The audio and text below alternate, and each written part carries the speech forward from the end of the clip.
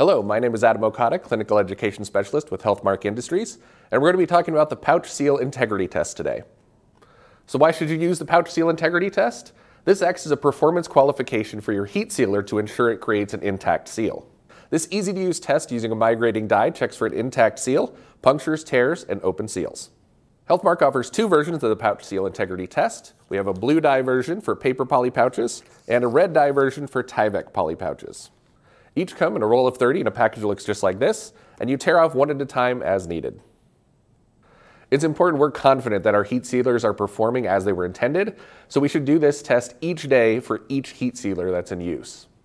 Now, before we get started with our step-by-step tutorial, because this is a die migration test, you should be wearing gloves, and I would also recommend you put something down to protect your surfaces in case of a potential failure. To get started, you're going to place your pouch seal integrity test inside your pouch and make sure the arrow on the test is facing the seal you want to make. Just like that. Next step will be sealing your pouch using your heat sealer. With the seal you're testing facing away from you, use 3 fingers to firmly slide in the direction of the arrow until the die is released. Allow the die to be in contact along the full length of the seal.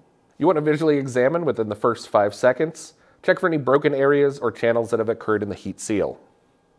The pouch seal integrity test can also be used to do self-seal pouches as well. We suggest that you seal from the inside out 4 times. So just like with the heat seal pouch, you're going to use 3 fingers and press firmly till the die comes out. And then you're going to examine immediately to see if there's any leakage.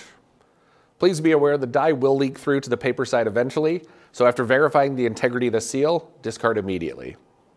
So that completes our tutorial for the easy-to-use pouch seal integrity test. As always, you can learn more at hmark.com or contact your local Healthmark representative.